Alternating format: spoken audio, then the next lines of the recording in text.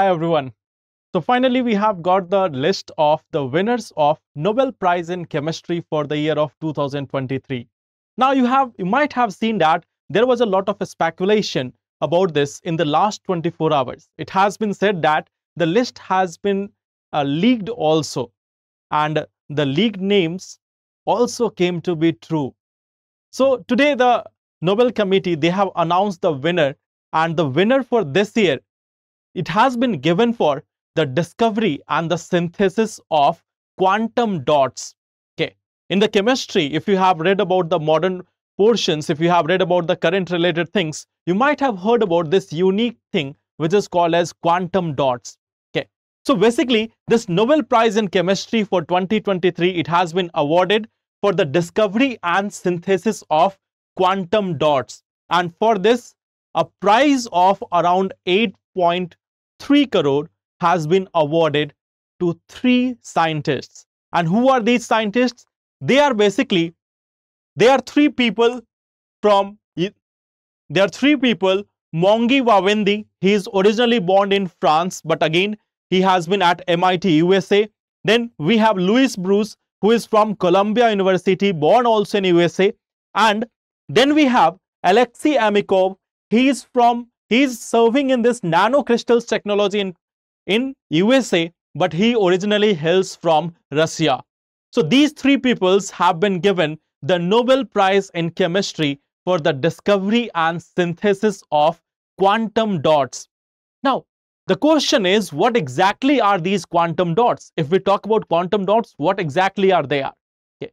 Now, in chemistry, you might be aware about one thing, that the properties of any such element or any such matter depends upon its number of protons or electrons. Okay, that is basically deciding its chemical composition, chemical nature and all.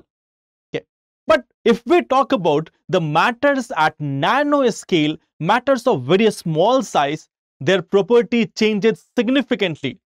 When we talk about the matter at very small scale, nano scale, then their property change significantly, and this is where the quantum dots come into picture. Okay, so normally at normal scale, at normal measurement, the elements behave in a particular manner, but when they reach at that nano scale, they behave in a different manner. So basically, if we talk about quantum dots are nothing but nanoscale semiconductor particles. Okay, the quantum dots are nanoscale semiconductor particles that have unique quantum mechanical properties. Due to their nanoscale, due to their nano size, they have different properties, they have different quantum properties. Okay, if we talk about them, what they are made up of, what they are composed of, they are basically composed of certain materials, like we have cadmium selenide, we have cadmium sulfide, and other semiconductors are also there. So these quantum dots are again nanoscale materials having quantum properties following the quantum mechanics. Okay. Now let us see that what are the applications. You might be like even using them, but you might not be aware about the term. Okay. So let us see that what are these quantum dots and in which areas they are being used. Okay. So if we talk about the quantum dots, normally you can see their size is like of nanoscales, few nanometers is their diameter, and they are used in display technology. Like we have the QLED TVs. Okay, so QLED TVs are making use of quantum dots. Okay, at the same time, biological imaging, means when we talk about the cellular imaging or molecular imaging, there also we are making use of these quantum dots. Okay, at the same time, if we talk about the quantum dots, they have also very important optical properties. Okay, they have like if we talk about, they can emit various colors of light, and this is one of the very important thing which has been highlighted by the Nobel Committee also, that these quantum dots are of significant use because of their ability to display multiple variations of color. Okay, and now due to this fact, due to this optical property, the quantum dots, they are also being used in displays.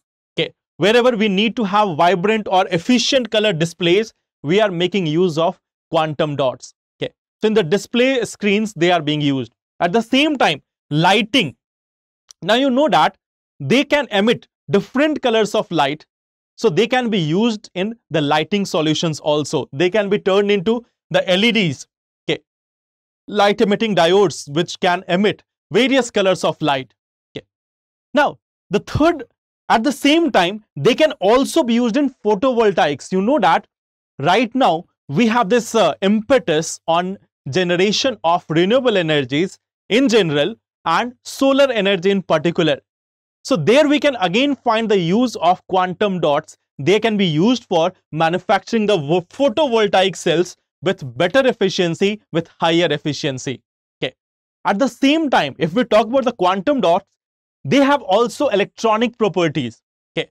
What are they? They have basically high electron mobility and tunable energy levels. Okay. Their electrons are they have very high mobility, and their energies can also be tuned as per our requirement. Okay. So due to this electronic property, they are used in transistors. Okay. The high performing electronic devices which are used in our the computers and all. So there they are again being used. Okay. They can also be used in sensors. If we talk about the chemical sensors or biosensors, then again quantum dots can be used there. If you know about quantum technology, you might be aware about this, that the quantum technology is something which is very much in use for development of sensors. Okay. For this very thing, we have a lecture coming in our Science and Technology lecture series, and on 5th of October, you will find there is a lecture in our YouTube channel explaining the quantum computing which is there. Okay. So there we are going to talk about quantum computing as well. Okay. Now, if we talk about here, due to this electronic property, they are also being used in quantum computing. At the same time, we have also their use in cancer imaging and treatment. Why? Because they have got biological applications also. They have low toxicity. Okay. They have low toxicity. So they are suitable for in vivo imaging and therapy. Means they can be sent inside the body. They can be transmitted. They can be injected inside the body. And through that, we can go for bioimaging or therapy. Okay. So here they are being used in cancer imaging and treatment. At the same time, you know that the drugs are generally the drugs which we are using, the medicines which we are using, they are not very much well targeted. But using the quantum dots, the drug delivery can be optimized. It can be enhanced. So it can also be used for drug delivery. Controlled release of drugs can happen with the help of quantum dots. Now, due to its biological application, it is also being used in disease diagnosis. Okay. Early detection of diseases can be made possible with the application of quantum dots. Okay. Now, at the same time, if we talk about the environment, you know, environment is very much important in the present era. In this era of climate change, again, quantum dots are going to play a very significant role. Okay. Why? See, they are efficient catalyst for chemical reactions. They are very much efficient catalyst, means they can promote, they can enhance the chemical reactions. Due to this property, they can be used for environmental remediation, removing the pollutants from the environment, removing it from air, water, or soil. So for this purpose, again, the quantum dots can be utilized. At the same time, they can also be used in fuel cells. Now, you might be aware, this year UPSC has also asked questions about the use of microbes in generation of energy. So if we look from the quantum dot perspective also, they can also be environment friendly because they can help in environmental remediation also. They can be helpful in designing the fuel cells, which can again help in preserving our environment.